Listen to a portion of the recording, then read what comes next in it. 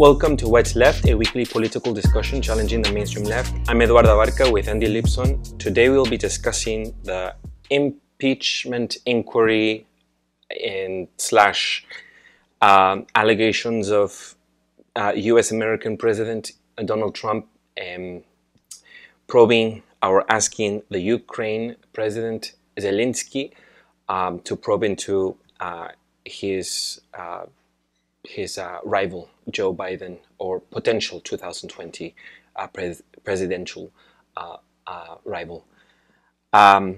This has been called in the news media one of the biggest political crises of Donald Trump's career. So it's shy of 2 weeks that we had found out that there was a whistleblower that had filed a complaint against the U.S. president, and Congress was attempting to gather information. And I had mentioned it when we were doing the last week's episode, and I had said that we hadn't even discussed the whistleblower complaint under the current administration. And it seems to be that the U.S. president is abusing his power for personal gain. So we will dive into it. You cannot see my eyes rolling right now. I knew those words would catch something. You're trying to provoke me already.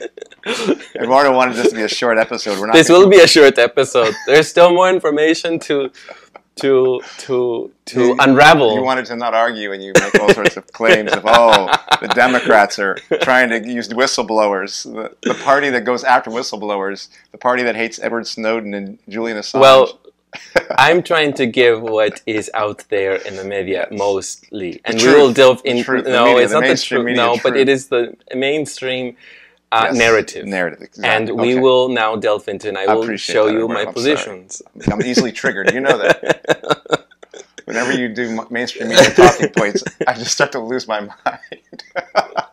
Well, it has been identified, this person, he or she or them, has been identified as a CIA official. They write, the President of the United States is using the power of his office to solicit interference from a foreign country in the 2020 U.S. election. So, and there is a release on the 25th of July. There was a phone call, and there had just been a release of a rough transcript of that phone call between Donald Trump and Zelensky. Volodymyr Zelensky. I hope I'm saying it right. Volodymyr Zelensky. Right? So we'll have that name out there so that we can have a character as we tell our own narrative.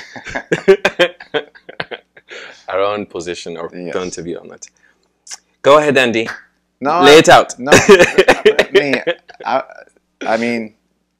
I want to hear what you think of this episode here, of what's happening.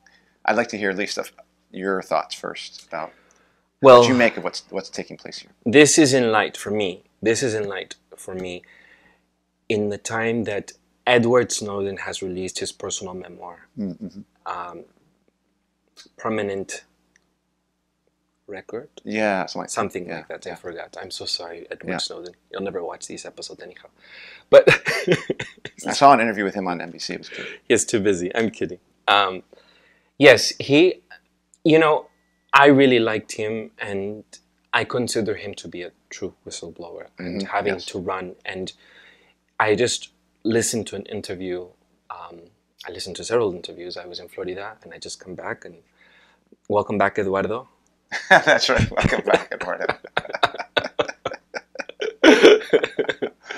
Entonces, so I heard an interview, and he really talks about how he had looked into the channels of actually legally going through the process of blowing the whistle on the surveillance program of the NSA. And he had seen that historically it just didn't work out for any of the former whistleblowers in the past. And he just thought, I'm not going to risk my chance. I'm not going to do it the proper way, because this proper way will only, historically has been known that it's more about going after the source, the person, than verifying the information. And that's historically just what it's looked like under especially the Espionage Act of the US American country. So just in light of all of that, those interviews and his release of his book, which the prosecutors here in the USA have held back the money from his book because they're trying to have some financial censorship, which I think is, a form of also repressing information. And just this is in the background as I'm reading all of this, and to me, I don't think Donald Trump is, there was something about in the LA Times how there was a recording on how he wanted to go after anyone that was releasing the spy, as he's called it, releasing the information from the White House over to CIA intelligence. I don't think this has ever started with Trump. And I think sometimes people who listen to the news currently, especially who have vehement oppositions as the sides are getting more and more divisive between Republicans and Democrats, and there's this two-party system that I think works for both of them. I think that people are very emotionally to the Democrats or to the Republicans, not even to the left or the right. I think that is what's happening. And so people get emotionally invested on picking a side and a team, and they want to just get anything on Donald Trump. And Donald Trump is not the culprit of all of this. It has been the Obama administration and the Bush administration, and prior to that, before that, as well as administrations. But I'm mentioning those two, especially the Bush dynasty and the Obama administration, because they were the groundwork for what we have seen with James Risen, which is another whistleblower, and the cover-up as well from the release of the WikiLeaks files that Chelsea Manning has released. And this is prior to Donald Trump. So to me, it's the attack on the whistleblower and blaming it all on Donald Trump is not the main culprit, is not Donald Trump. We have seen this happen already in the past. And I just mentioned those two recent things in the past, Edward Snowden, James Risen, and Chelsea Manning. And now that this is happening, I do think that this person there should always be transparency. I think that though I have some suspicions that why release this information, because the intelligence community normally aligns with the administration. So for me, I think that there is some partisanship, personally. This is just my opinion. In that whoever is releasing this information, this was not very normal. And why would they even choose the proper channels? I think that they had a little bit of confidence knowing that there is this partisan division, knowing that Congress would protect them. Because historically, as I had said, even under the president administration in the past, Congress has never been actually there to defend a whistleblower in the name of transparency, in the name of we have to have full disclosure for the public to know. I don't think that is. I think Congress is protecting, and the whistleblower knows this, because there are clear divisions within the Democrats and the Republicans. But this is not, in the future, should there be all Democrats or all Republicans, I don't think that any whistleblower would go through a proper channel. I think they would have to do what Edward Snowden has done. Now we have this happening, and Congress is trying to protect this so-called whistleblower. And it could be really, no, hold on, let me explain something. I don't want to just say so-called. I do believe, when I say so-called, I want to be clear on something. I do believe that anyone in a position of power, like occupying that office of the presidency, shouldn't be making backroom deals. But I know that that's just under this system, this is impossible, that you're not going to do that. And I think that we should know. So I do appreciate knowing. So if this information, whatever motives, political motives, I think that the public should know anything that happens in our government, first of all. And that's why I said so-called, because I have some suspicions that there is, like I said, some partisanship motives. So that's my take on it, to begin with. And that's exactly what Edward Snowden has also sort of, not exactly what I have said, but said that knowing that there is this division between the Republicans and Democrats, it made it a little easier for them to go through a proper channel. Yeah, that's just, I'll start with that, and then I'll delve into more as we carry on. I have more things to say, but I think that I'll just give pause to that. Mm-hmm.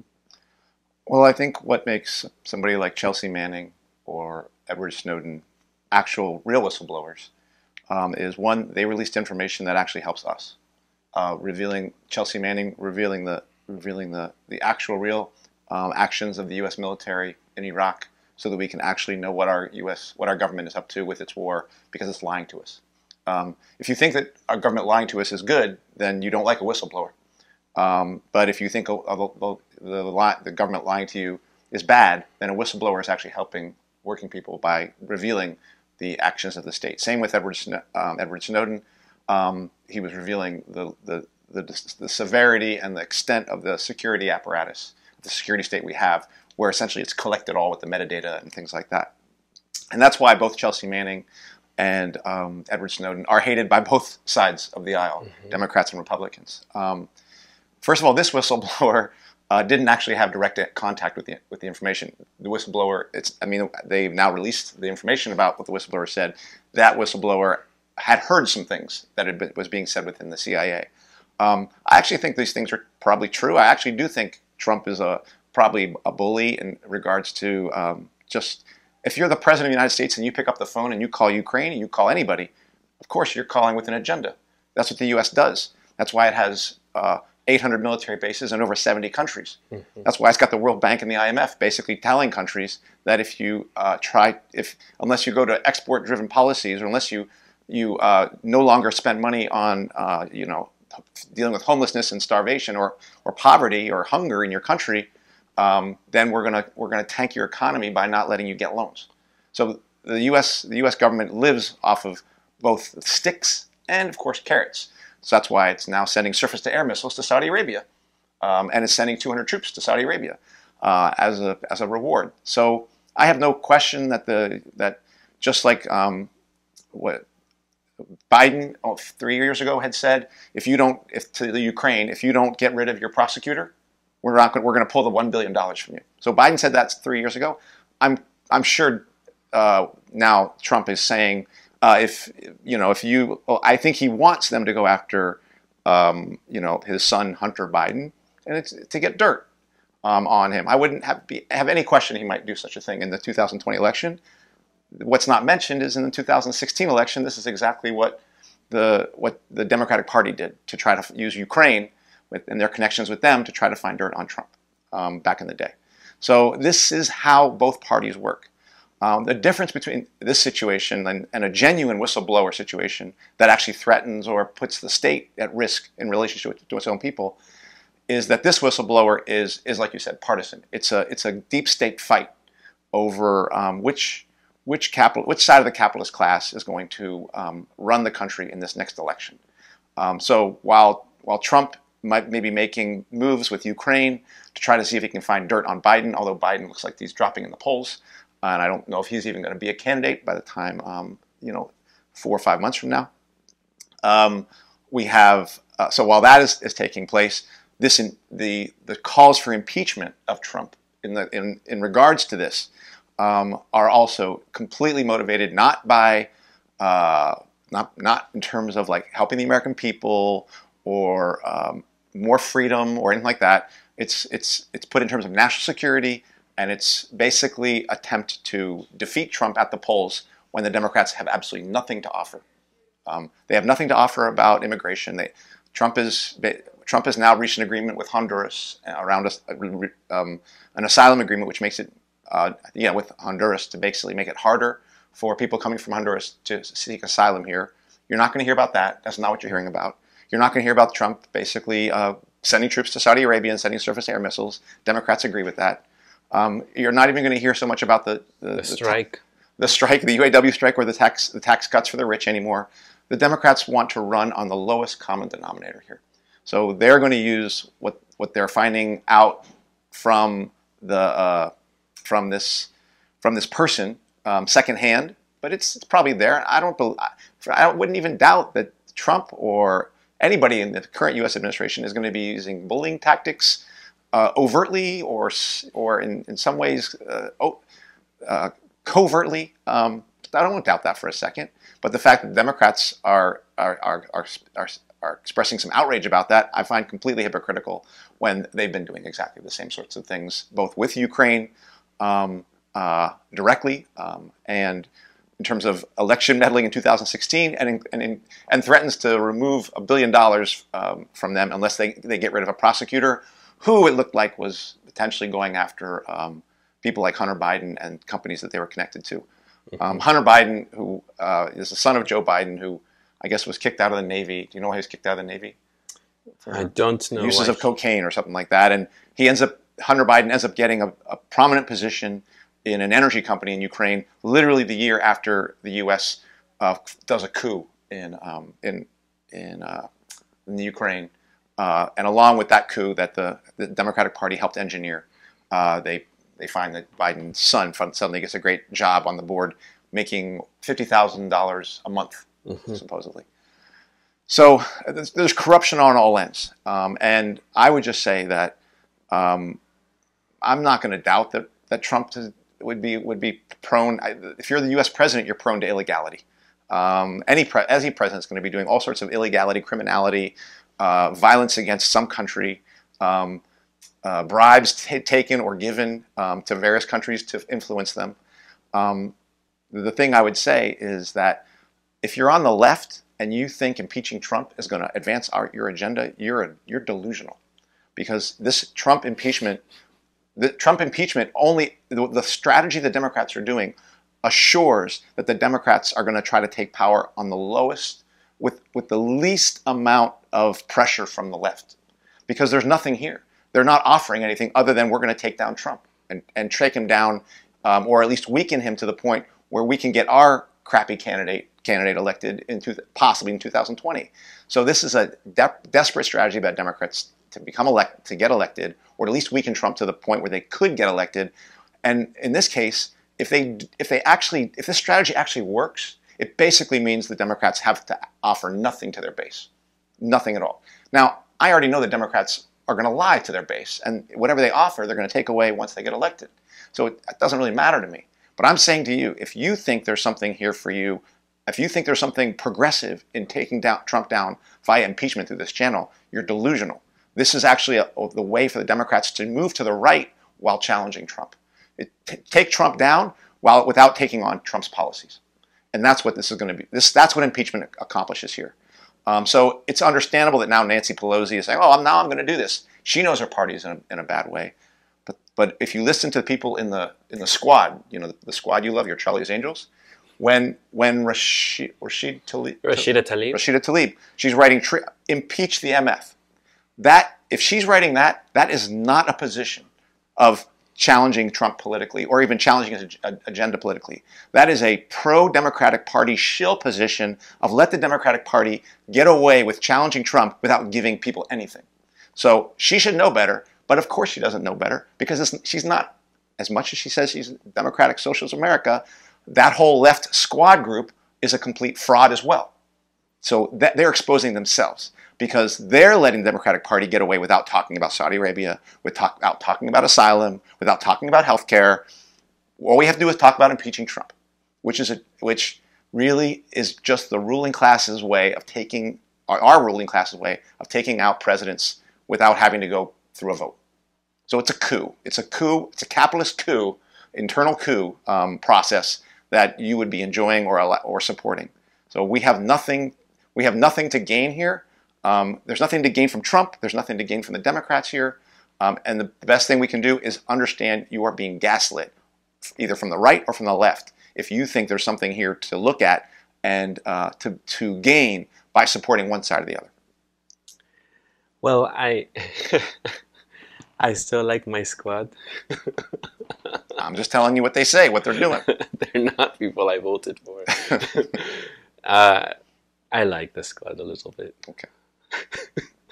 You like your Alex Jones.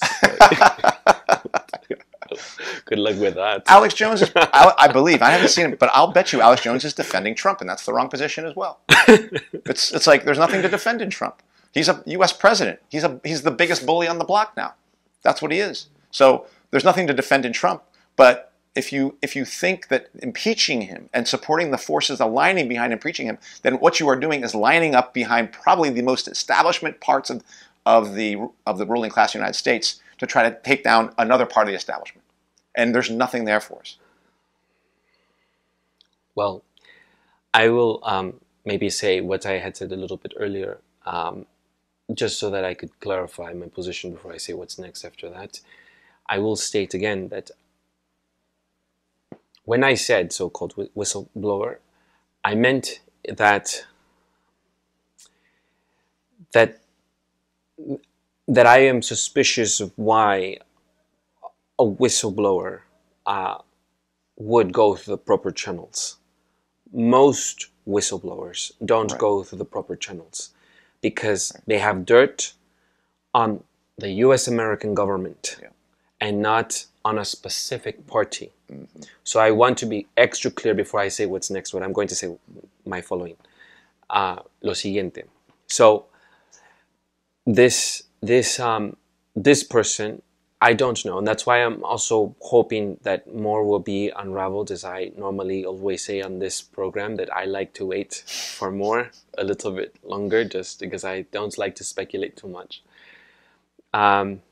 Though we did in the beginning of this year for this year, and that was sort of, we kind of set ourselves up for that because that was on purpose. But in general, most things I like to wait for a little bit of more of information. So that's the reason why I said so-called whistleblower, because I always get something of a hesitancy when I feel that someone is doing something correctly or legally, because we don't have many legally correct ways of doing things. If you're going to expose the government, you're just going to be sought after your entire life, or just made all kinds of difficulties. In prison or on the run. Yeah. So, I mean, look at Chelsea Manning. She was even pardoned by the U.S. President of Obama, and then back in prison again. So it's always going to be a hard life if you're going to reveal anything. So that's why I had said that. So now what I'm going to say next is that I do think that it is quite obvious, and already from just the way Trump acts and the way that he is, and it's not just Trump, but it's quite obvious that, he already colludes with other governments. It's no brainer for that. In general, I think that Donald Trump, the more he is getting into his tenure, his presidency, that he is going to make all kinds of backroom deals. So it's not a surprise to me that this is happening. Simply that, I do appreciate knowing what we already know, but I don't think that wasting our time into the impeachment process, into the inquiry, is of any help for us. I think that the elections and this impeachment inquiry is a waste of our time. I was having this conversation with my friend Jake last week, and I feel as if so much of our energy is sucked up into this, that the only reason why I would use the elections process is just to put my own, or as together, as a group of us or collective of us, would put in our own sense into, so that we can actually tell folks there's different paths over here too, as you're looking at all these debates, so that we can also attract other people to do something other than just voting every once or 4 years in this country, or every once in 6 years in my country. So, but in general, I feel as if this the elections and this impeachment and is just a waste of our time. Our planet is in a crisis, and however you may think that crisis is the reason for that crisis, we can all of us acknowledge that there is the beginning of a mass extinction, and we have to concentrate all of our power and our energy and our focus and our time in trying to deal with all of that. And instead we are focusing on this impeachment process. I would rather us focus on that it's not working at all, that this entire system is not working for us, that capitalism in general, whether you're a Democrat or Republican, is just never going to work out for our planet, for our kids, for the animals, and for really for the riddance of poverty and the sadness that exists in the world because of people gaining more power and money and keeping us all at bay, trying to keep us at the bottom of everything so that they can have personal gain. So anyhow, I think that we need to start focusing, and I've been thinking about this a lot since I'm very moved by the youth climate activists, and that's where I would like to talk about these things and not to be talking. And we're only having this discussion because of the reasons why we need to sort of shift people's focus away from this impeachment, and hopefully they sort of focus on what is at stake, which is that we have to get down to the root of the issues and not be dealing with these little parts of bad fruit happening, which is our elected officials or presidents and political bipartisanships that are happening within this system that is basically the entire thing has to be removed.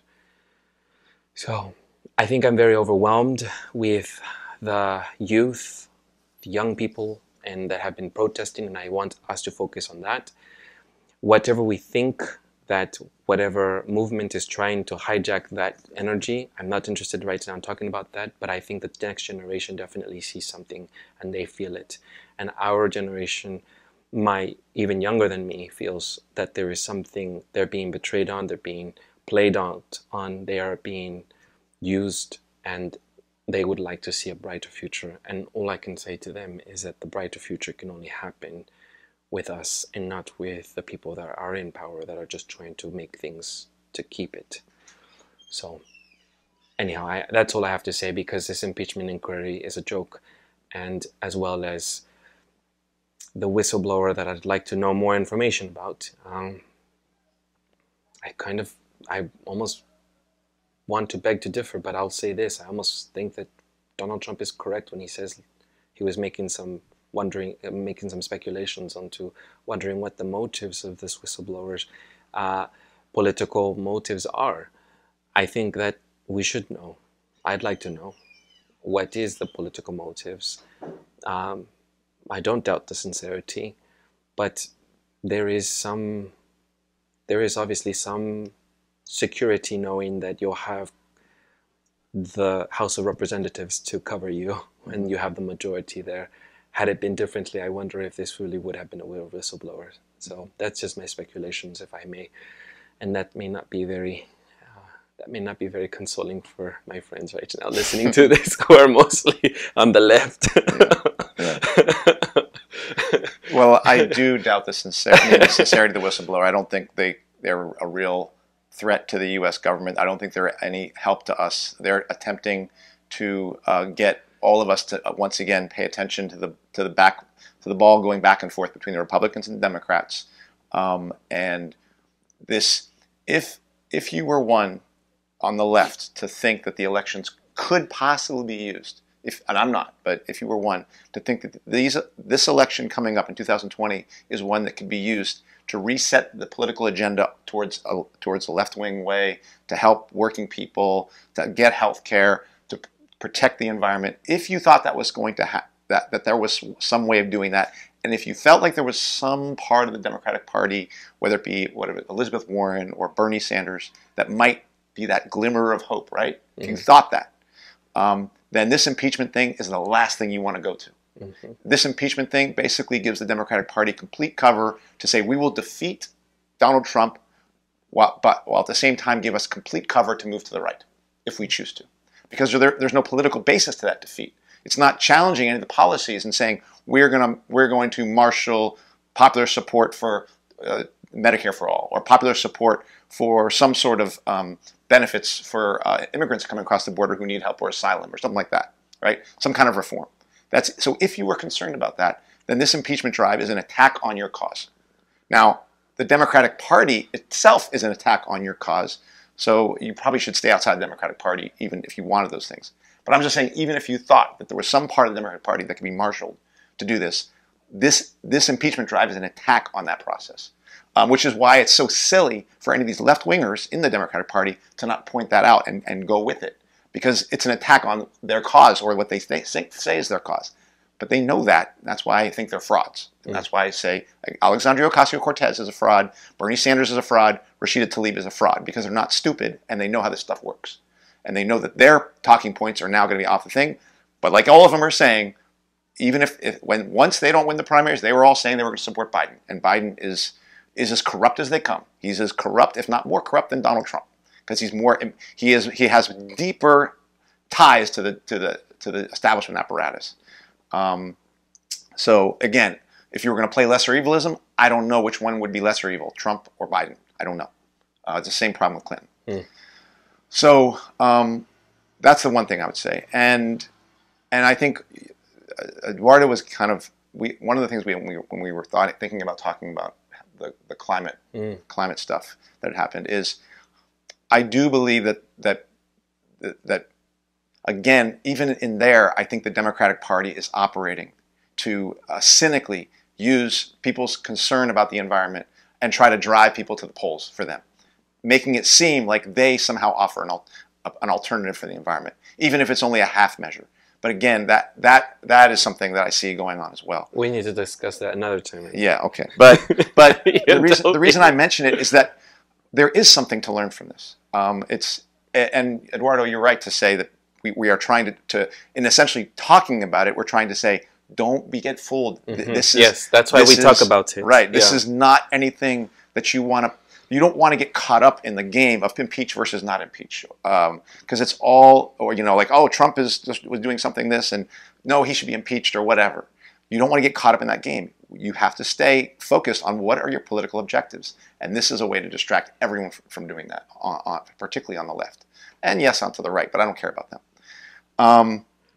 The reason I say that is that this, again, even if there's anything independent in the movement around the environment, this has the effect of getting people caught up in it, getting people caught up in thinking, which side am I on? Am I on the establishment, the Democrats here who are doing this, or am I with the establishment Republicans?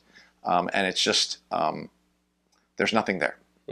And it's really, I think the biggest thing you can also see is just looking and seeing how mainstream media attempts to use all these events to marshal your attention in one way, shape, or form. Like, it's amazing how many articles have come out about this stuff. And they make it seem like this is all new, about presidents influencing governments. Yeah. That's all they do. When a president picks up the phone to call a government, all you're going to be doing is calling to influence them. That's what they would do, whether it would be publicly or privately. U.S. is supposedly working out a giant deal with Britain, Britain taking Brexit. There's been talk. My mom sent me an article from, I can't remember if the Atlantic something or another, which is talking about how the U.S. is trying to work out a deal which basically links British economy with the U.S. economy and benefits them both. Oh. So this is the kind of stuff that's going to be going on, and always goes on. This is how these states operate. We don't benefit from those machinations as much as people want to make them think we do. And so there's nothing new here. It's going to be used as a political game to fool us in the elections. But the biggest impact it will have, if we fall for it and fall for believing that we have a stake on one side or the other, is anything that you think you're trying to fight for is going to get lost and swept up into the deep state, into this into the security apparatus, which is responsible for monitoring both these political, like the CIA and NSA. Like, supposedly some of this stuff came from the fact that the CIA is monitoring the president while he's talking to this Ukrainian president. That's how they work. Gives you a sense of who really controls the country. There really is nothing here for us. I wanted to make a clarification, because you had said, when I had said, I don't doubt the so-called whistleblower sincerity, and then you had shared your, after me, you had said, I do doubt their sincerity, I realize we're not talking about the same thing.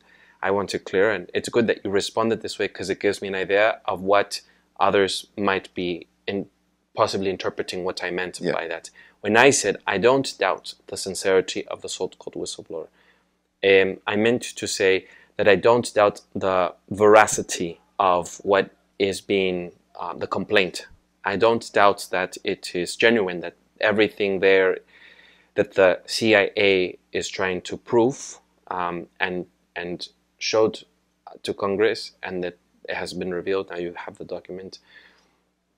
That is anywhere false. I think that there are some missing details because maybe the White House has not shared everything, and they did put things into a separate computer system that is coded. Yes, and there might be some missing details, but that this is not falsification is what I meant to say. So that's what I meant when I said I don't doubt that the sincerity is that there isn't, in my mind, this is clear that this happened, except we might not know the precise exact details of everything because the White House has maybe barred some of those details.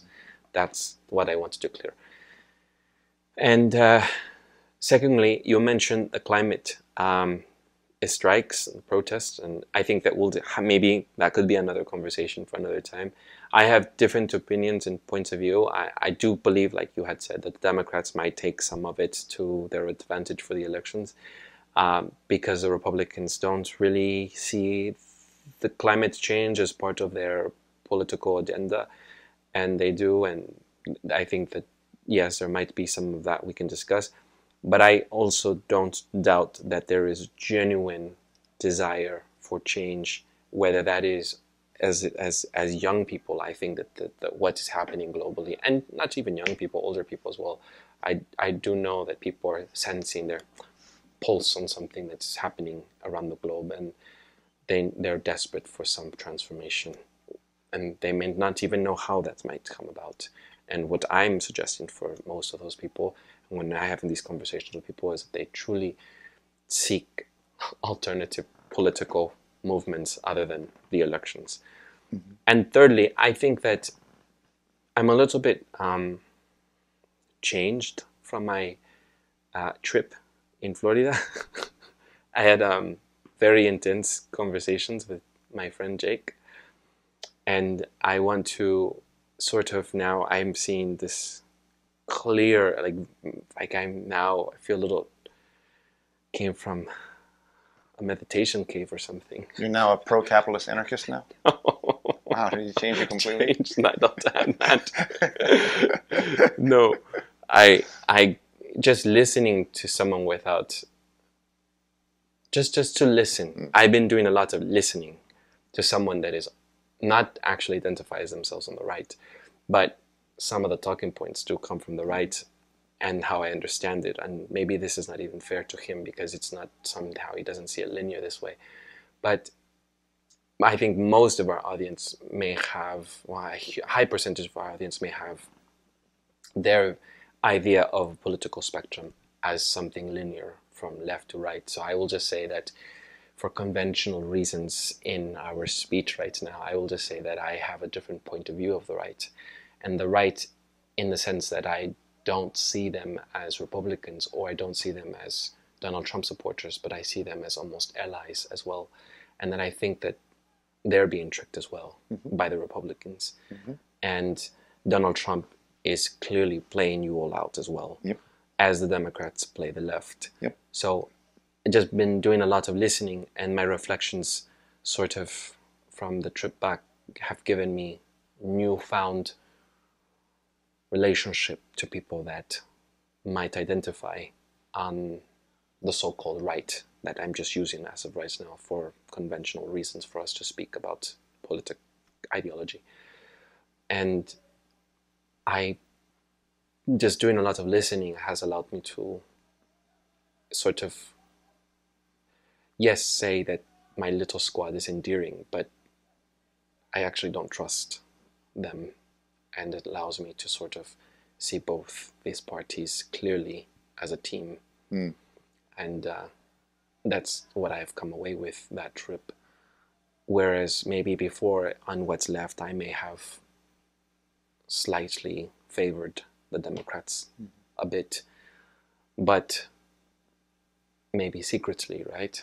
And maybe that may have been manifested in some of my speech. But I think for our audience, I found a new leaf, and I will now be seeking more of this common ground with people that might think differently from me, because I think that there is newfound allyship that could be found somewhere.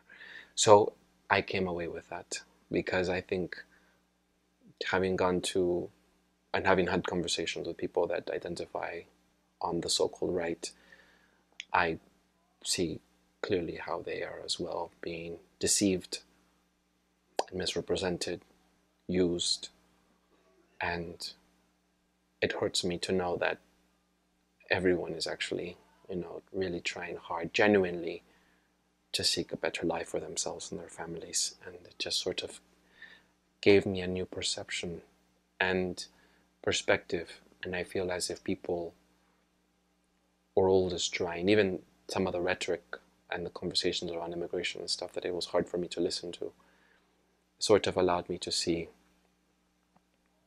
that people operate from fear, and that is how Donald Trump plays his base, as well as the Democrats. Yep. So anyhow, I think that shift in me over the trip that I had will sort of guide how I take on my conversations on what's left of our program. So I thought I'd share that with everyone. It's the first time I heard that. Oh, really? Yeah. I hadn't even shared it with you, Andy. No. I don't think I could have said it better in terms of they're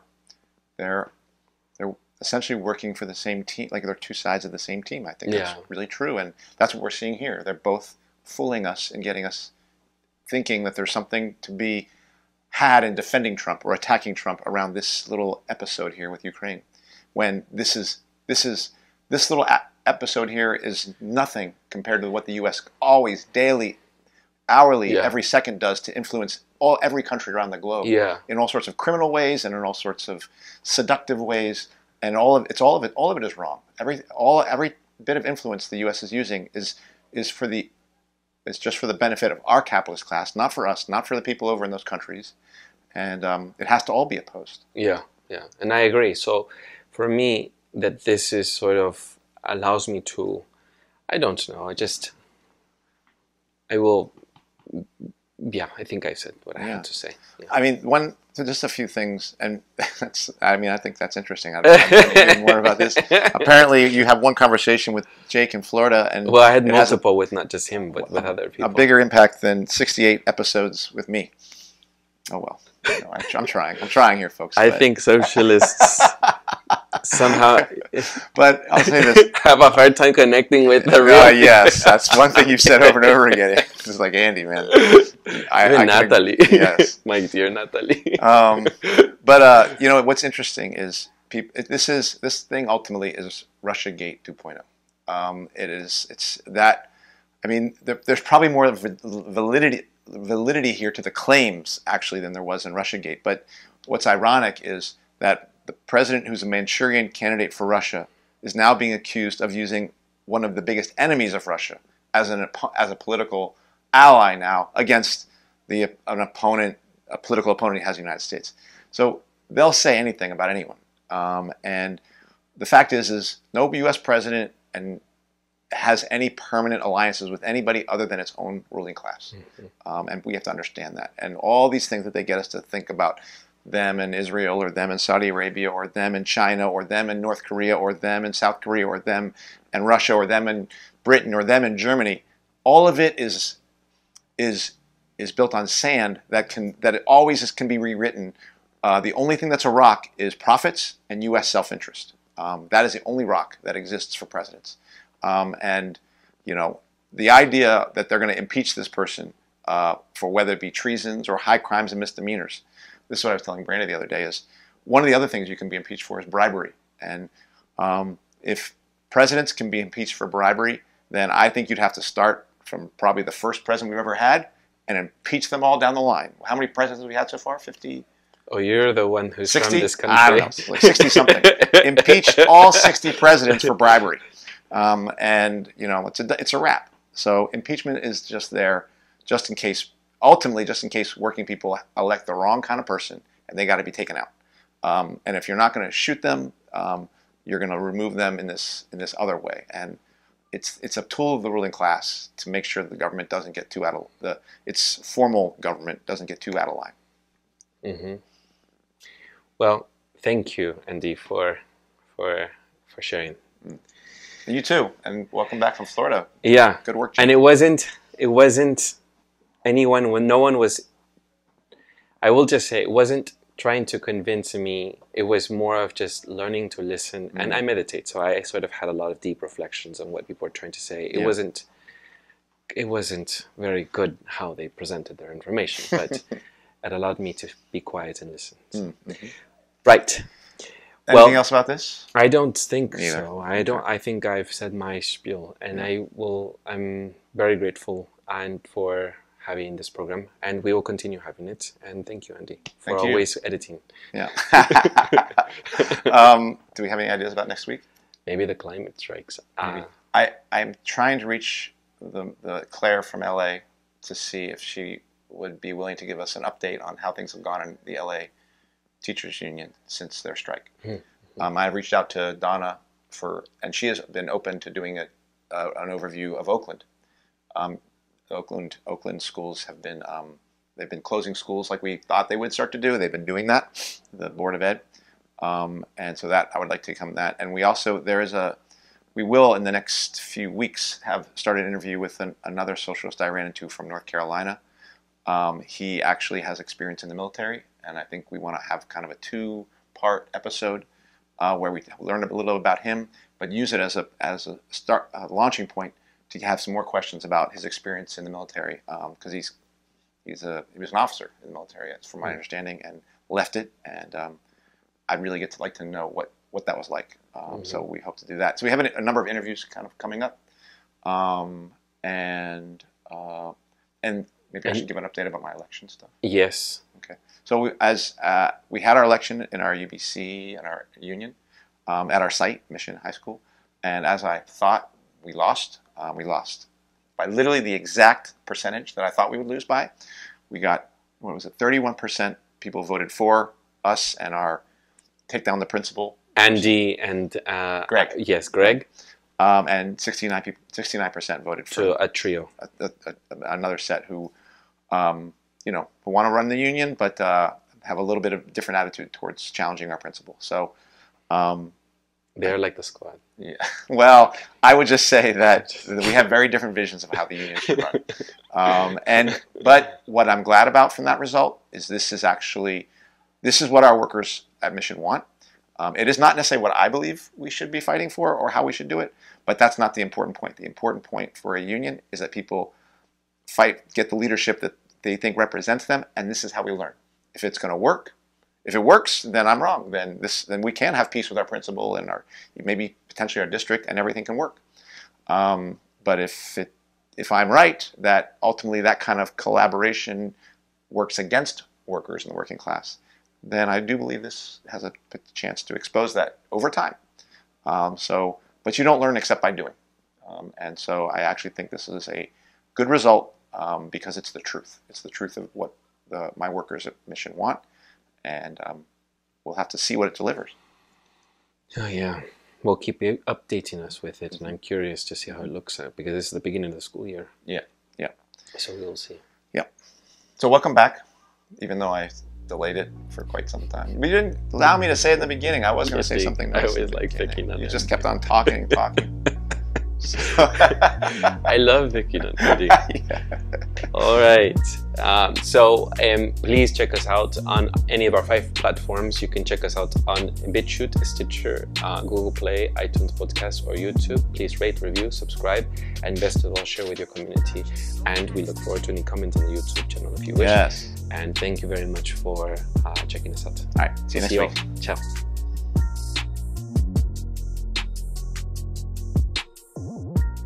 That might as well do a sound check. So, what did we say today's episode is about? Today's episode will be about allegations of the U.S. American president, Donald Trump, allegedly making backroom deals with the Ukraine president. Right. What's that guy's name? Zelensky? Zelensky. And what's Biden's son? Hunter. Hunter Biden. Oh, that cannot be a name of a capitalist, I'm sure. If you're Hunter, you're like a working class guy, right? Oh, Jesus Christ.